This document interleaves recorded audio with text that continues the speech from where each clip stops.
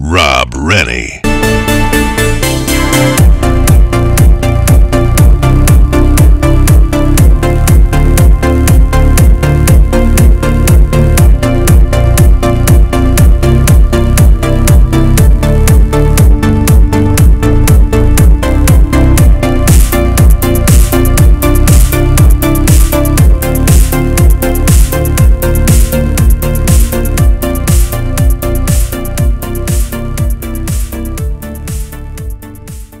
Eternal Planner.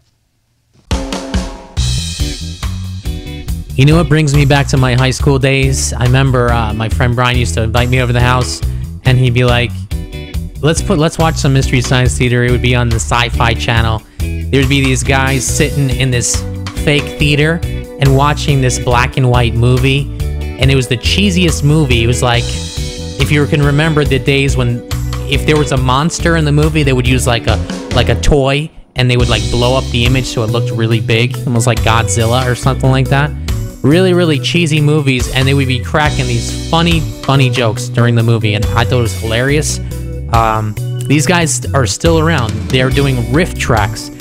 Riff tracks are the same thing, except they comment during new releases, films that are coming out today, and they're still just as funny as they were before. So I recommend going to eternalplanner.com/rifftracks, RIFFTRAX, and getting yourself some riff tracks, and you trust me, you won't be sorry. We're here with our guest Kay Brown.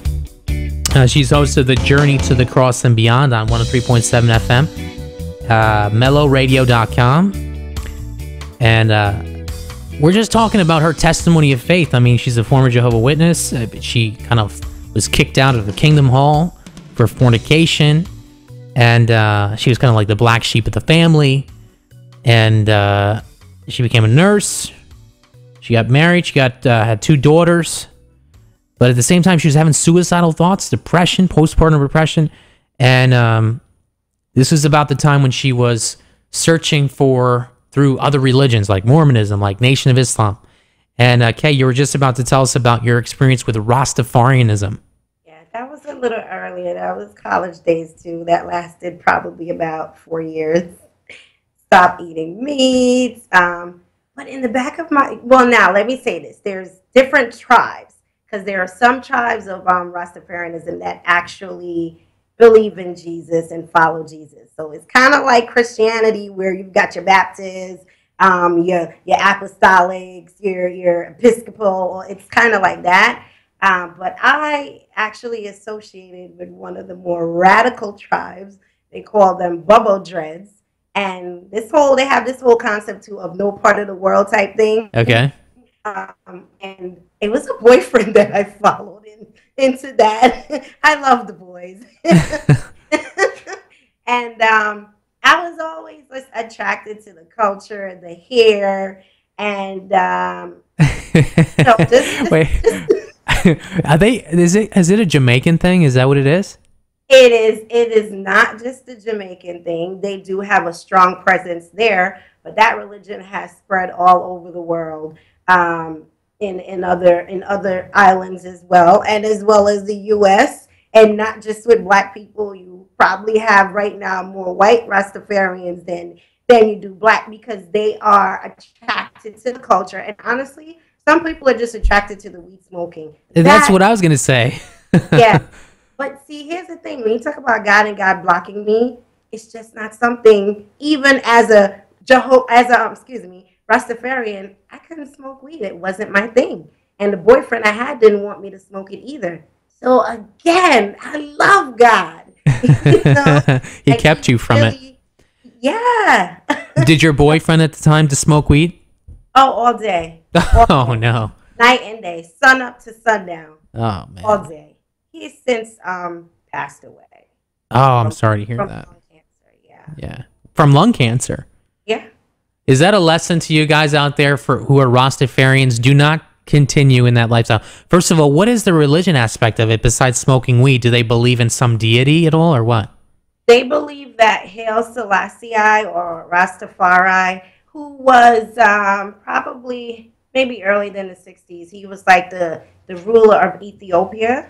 They believe that they believe that he's God. At least the tribe that I had affiliated with, they called him God because you're into politics and all this government stuff. The Yeah. League of Nations had appointed him Prince of Peace and Lord of Lords. You know, he was a very big on activism in his country, kept certain type of colonialism out of the country.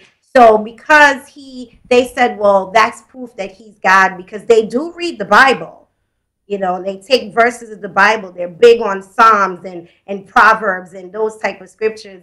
And so they said that that pointed to him being Messiah. Now, Rastafari, or Haile Selassie, as they called him, was himself a Christian. Sorry for any Rastafarians. Listen, you need to know the truth. Rob's show is about spreading the truth. That's right. They don't want to know this, but they chose to call a man. When you think about black people and oppression, if I can go there, even in Jamaica, where it's predominantly black, but it was ruled by a colonial country, you just want something to relate to and something to believe in. So that's why it was easy for them to see this black man on that he was a Christ believing follower of Jesus Christ. When he visited Jamaica in the 60s and he came off the plane and saw all the Rastafarians and bowing down to him and pretty much like worshiping him, you should look it up, Rob. He ran back on the plane. Wow, this guy's name is Rastafari? Right, yeah, Tafari. Now, I will tell you this, just a little bit of history. When Queen of Sheba, when she came to see Solomon, she went home with a baby in the belly, and she brought that faith back. So that's why even now you've got Ethiopians that are they're Jews. They've been hidden away practicing that Jewish religion for years because it was brought back, and he is from that line. So if he does trace his descendants, he is an offspring of King David, because Solomon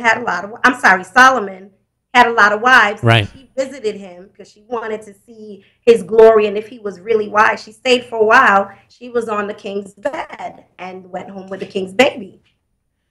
Well, so, it's wait, does it say that though? Because I recall reading that recently. I do remember what the scriptures you're talking about, but I don't know if it actually specifically says that she was pregnant. It doesn't specifically say that, so thank you. I stand corrected, but you can kind of gather. But it does kind of, scripture does kind of point to, she took that faith home, and now when they're finding Jewish people living in villages in Ethiopia with the religion preserved, they flew a lot of them back to Israel on wings of eagles, that thing where the Christians really support the whole move of bringing the Jewish people back into the land. Right. There's a lot of them that have gone back, and they've preserved that religion for years.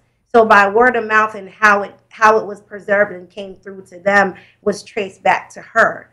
That's interesting. I mean, it's an interesting idea. It's a possibility for sure. Maybe the Bible doesn't specifically state that, but maybe we can infer that. I don't know, based on what we see in Ethiopia.